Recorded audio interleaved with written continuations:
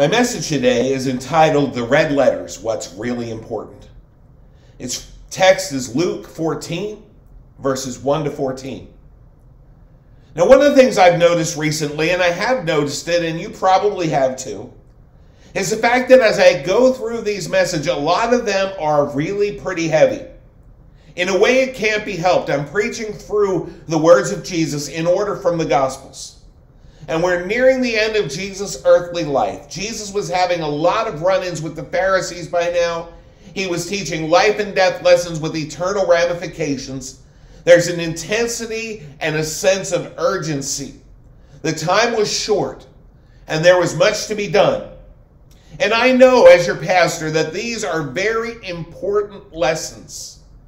And while it may seem that we're nearing the end of the series, the truth is we're really not. As a matter of fact, nearly half the book of John is dedicated to that last week of Jesus' earthly life. And we're probably only 2/3 of the way through the rest of the Gospels as well. Again, I know these are very important teachings. And truth be known, once Jesus arrives in Jerusalem, we see a little bit of a shift in the teaching as he begins to really sow into his disciples with some of the most encouraging messages in the Bible, and we're almost there. But I'm also aware that the last thing I want to do is leave you feeling beaten down, because at the end of the day, the joy of the Lord is our strength. And while none of us is perfect, I want you to know that I feel blessed to be part of this congregation. You're some of the kindest, most loving people I have ever met. And I know you all strive to be like Jesus. You try to love your neighbor as yourself. I was considering jumping off of this series again for a little while. But we'll do that in a few weeks with the Advent series. And it's going to look a little different this year. I'm calling it, it's the most wonderful time of the year. And I don't mind telling you, it's a different series. And I'm really looking forward to it. For today, though, as I was reading through what would be the next message, the next passage in our Red Letters series, I started to think it looks really encouraging. And so I call this message What's Really Important. Our text starts in familiar territory. It's a Sabbath near the end of Jesus' earthly life, and there's someone who needs healing. Healing on the Sabbath once again. Chapter 14, verse 1. One Sabbath, when Jesus went to eat in the house of a prominent Pharisee, he was being carefully watched. There in front of him was a man suffering from abnormal swelling in his body. That sounds pretty awful, doesn't it? By now we know this healing will be easy for Jesus. But note that it says the Pharisees were watching carefully. Jesus knows every time he heals on the Sabbath, they accuse him of sin. And he wants these Pharisees, along with all the other people, to leave that hard-heartedness behind. He wants them to see what's really important so they can come to him and be saved. Look at verse 3. Jesus asked the Pharisees and the experts in the law, "Is it lawful to heal on the Sabbath or not?" He lays it out as a very simple question, right? He wants an answer. He wants to get to the heart of their heart problem. He wants to help them. He wants to teach them. But they're not interested in that. They're not watching to learn. They're watching to find something they can use against him. Their minds, in a very real way, are made up. So look what happened. Verse 4, but they remained silent. So taking hold of the man, he healed him and sent him on his way. Jesus wanted to reach them. But he was not about to let their hard-heartedness to keep him from doing the right thing for this suffering man. That is something for each of us to consider as well. If the people around us are being hard-hearted, we still need to do the right thing. Jesus healed this man, and he sent him on his way. He sent him on his way to a better life, a healed life. He sent him away, made whole. But now back to the heart of the matter. You see, Jesus was not letting this go. He wants to show them what's really important. Then he asked them, if one of you has a child or an ox that falls into a well on the Sabbath day, will you not immediately pull it out? And they had nothing to say. Now, I know we've had similar passages in this series. The Pharisees object to Jesus doing some good thing, usually healing, on the Sabbath. And Jesus shows them something that seems to be of lesser importance, at least in the case of the ox, that they think nothing of doing on the Sabbath, to show them the folly of their thinking. And time again, they don't get it. And yes, I know we've been down this road a couple of times in this series already. And yes, I know I promised encouragement for today, and here it is. Take the Pharisees out of it for just a second. If you do that, you'll see what Jesus thinks is really important. Over and above everything else, Jesus makes helping people a priority because people are very important to him. And you, my fellow human being, are a people, a person. Which means you are very important to God. Take that in for a second. Do you know it? Do you believe it down to the very core of your being? You are very important to God. You are loved by God. And if you are in Christ, you are a child of God. Please take this in. You are loved by God. You are blessed and highly favored. Imperfect though you very well may be, you were worth enough to God that he sent his only Son to lay down his life for you. He did that so you could receive eternal life, so that you can be with him and he can be with you forever. This is what he wants. This is how much he values you. Brothers and sisters, there is tremendous hope in that. That is how much you are worth to God. The Pharisees were looking at the wrong things. They were missing what was really important. And Jesus was giving them the opportunity to see it because he loves them too. I thought it was really interesting how Jesus did this example. How he said if their child or their ox fell into the well, they would certainly rescue it. Now, for the life of me, I, for the longest time, couldn't understand why Jesus would use the ox and the child in the same example. But then it hit me. Now, I'll confess to you, I'm not 100% sure that I'm right here, but I think I might be. I get the ox. An ox is of less value than a person. I'm sorry, but it is. If you would rescue an ox on the Sabbath, helping a person should be a no-brainer. But think about the child. As a parent, if my child or my grandchild were in danger, I would move heaven and earth to help them. They are worth more to me than me. I would not sacrifice my child for someone else, but I would sacrifice myself for my child. Maybe in using the child as someone they would help on the Sabbath, Jesus was trying to show them something they could relate to.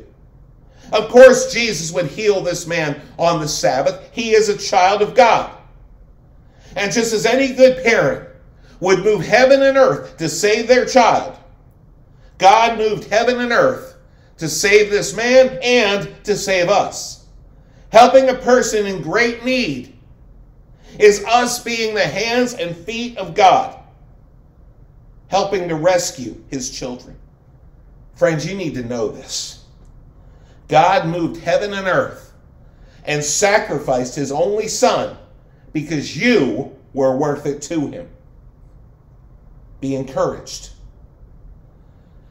As I wrote this, my thoughts went to Matthew 10, where Jesus said, "Are not 2 sparrows sold for a penny? Yet not one of them fall to the ground outside your Father's care, and even the very hairs on your head are numbered. So don't be afraid. You are worth more than many sparrows." Oh, we need this, folks.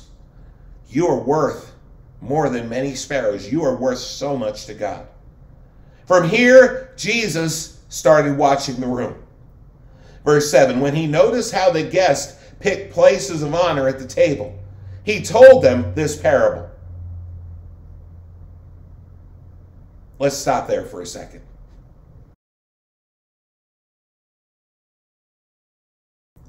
Remember, Jesus was at a dinner party of sorts, at the home of a Pharisee.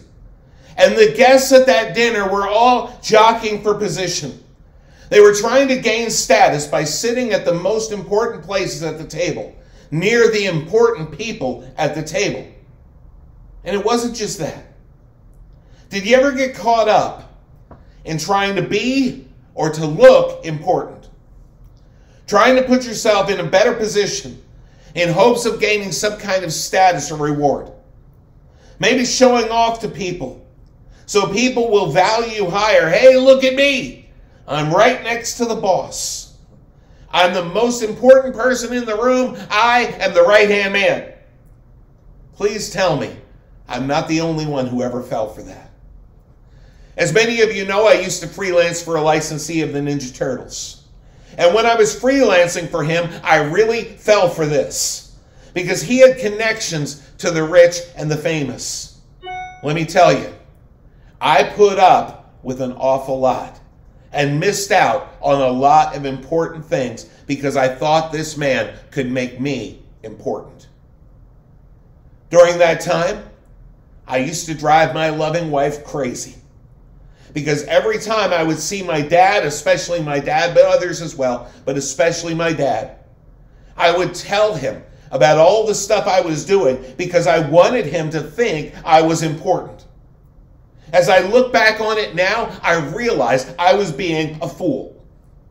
Listen to the parable Jesus told in response to what he was seeing as the people were battling for importance. Verse 8, when someone invites you to a wedding feast, do not take the place of honor for a person more distinguished than you may have been invited. If so, the host who invited both of you will come and say to you, give this person your seat. Then, humiliated, you will have to take the least important place. Think about what this means. What makes us important? It all comes down to identity. It all comes down to knowing who you are, and more than that, knowing who you are in Christ. I was working myself to death to be important. I was trying to get better and better seats at the table.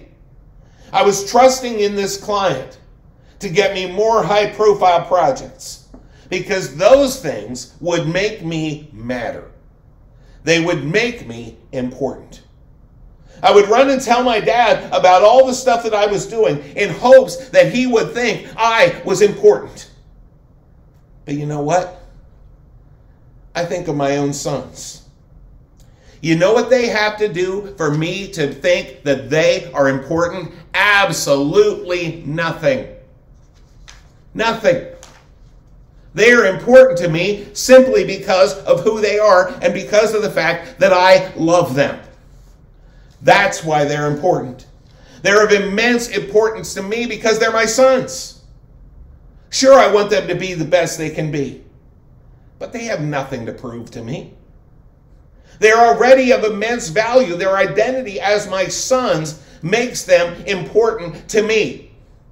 So important that I would lay down my life for them without a second thought. They're not important to me because of what they do. They're important to me because of who they are. And you know what? I'd be willing to bet my dad doesn't need me to do anything for me to be important to him either. I was working myself half to death to gain what I already had. because I couldn't see my own worth. So I needed to get a better seat at the table. And if that's how it is with our flawed earthly fathers, imagine you're standing with a perfect God. But there's more.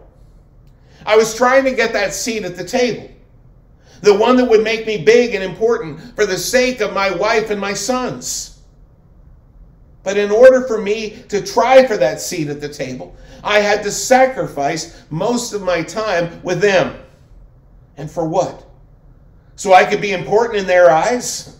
Guess what? I already was important to them because I was husband and father. Once again, I was killing myself trying to earn something I already had. And the stuff that I did that felt so insignificant to me, the 9 to 5 that felt like I was accomplishing nothing, was the stuff that helped me to take care of the most important people in my life. And I couldn't see it. Am I the only one? What makes it even worse, I was doing the same thing in my relationship with God. I was ignoring his blessings, trying to grab a better seat. And it was choking the life out of my faith. You see, I even felt like I needed to be important to him. But I was a Christian, which means that Jesus had already laid down his life for me. And if that's the case, and it is, how much more important could I be? I am a child of God. And so are you. I don't need to become important because I already am. Does anybody need this today? Do you know who you are in Christ? Do you understand how valuable you are to God? You didn't earn it. You can't earn it. And the good news is you didn't have to. You don't have to earn it because he has given it freely. If you're in Christ, you are a child of God, a joint heir with Jesus. And that is the most important thing you could ever be. So we can cease all the striving and just be for a while, once in a while. Trusting that we are accepted by the one who matters most. But if we're not trying to grab the prominent seat, what should we be doing instead? Look at verse 10. But when you are invited, take the lowest place, so that when your host comes, he will say to you, "Friend, move up to a better place." Then you will be honored in the presence of all the guests. Take the lowest place. Start off in the lowest place. Now, I'm not going to lie. That can be hard. We're not really conditioned to want the lowest place. But if we will trust in God and get our identity in Christ, a funny thing happens. We no longer have to strive to be important because we know we are important to the one who matters most. Instead, we strive for something else. We strive to be faithful. And guess what happens? God, the one who made us, makes us important. Folks, I've lived this. When I was trying to be a famous artist, I was banging my head against the wall, being rejected over and over and over again. But then I gave my gift to God. Now I travel all over the country, and people pay me to make art. When I was striving to be important, no one wanted to hear what I had to say. But when I trusted God, he opened doors. And now people call me, and in many cases pay me to hear what I have to say. And it's so much more important because now, at least when I'm at my best, what I have to say is what God would have me say. When I was trying to be an artist, I was looking for jobs that would get people to buy things that they didn't need. Now I get to tell people about the one who everyone needs and needs the most. It all comes down to one thing. I stopped trying to earn what God has already freely given. And instead I devote my life to serving him and telling people about the God who gave me everything. Do you get this? Do you know how important you are? And do you know you're important just because you are? You are loved by God. You are loved sacrificially.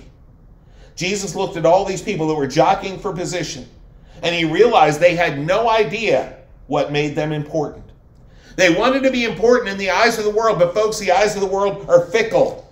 Their tastes change like the shifting sand, and that is no place to build a life.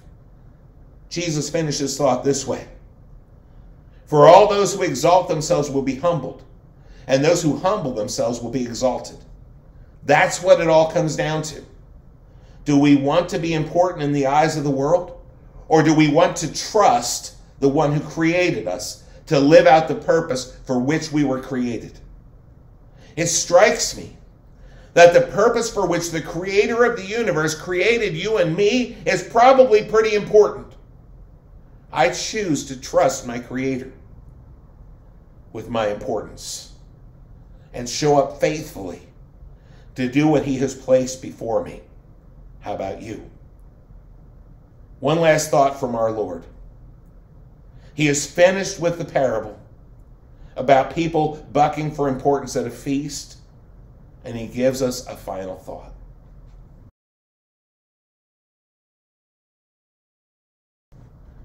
Luke 14:12.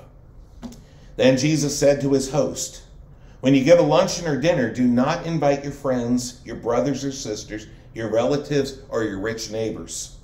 If you do, they may invite you back, and so you will be repaid. But when you give a banquet, invite the poor, the crippled, the lame, and the blind. Now, does this mean he doesn't want us to spend time with our families? No. Once again, he's talking about importance, and he's talking about who we see as important. If we do what we do only with people who can pay us back, all we'll ever get is even. But what happens when we give to the people and invite the people that we might call, or some might call, the least of these? The ones without the resources to return the favor.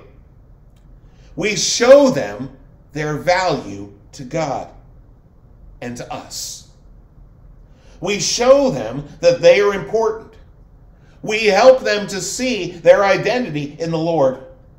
We show them a God who cares by the way we care, and a God who loves by the way we love.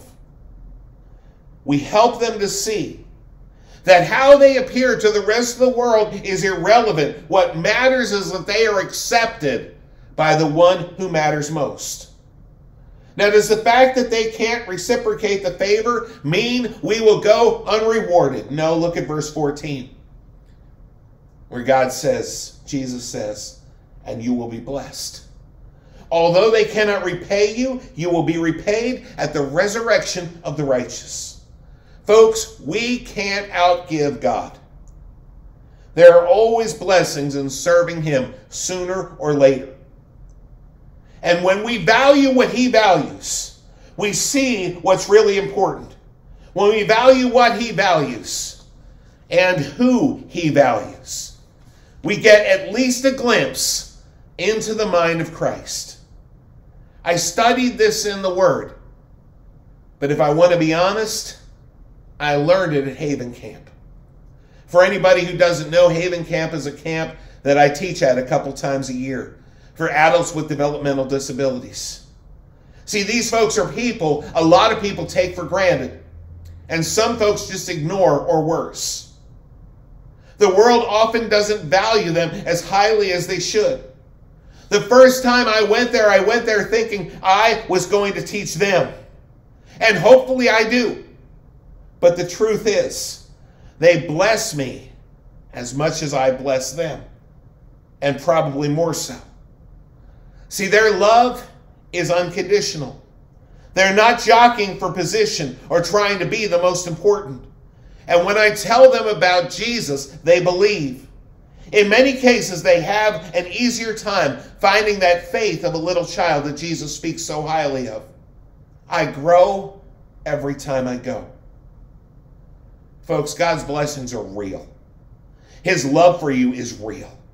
You don't need to go out and jockey for position so that you can be important.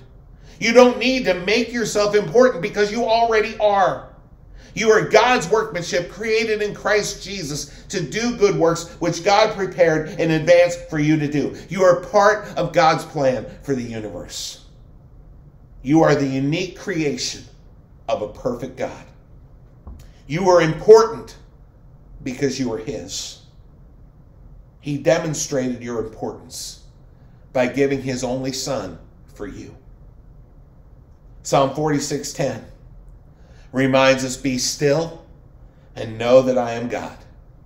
Another translation says, cease striving and know that I am God. You don't have to try to be important because in Christ you already are.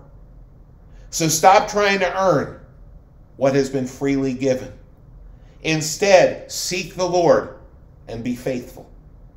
Look for the people the world sees as unimportant and show them the world is wrong.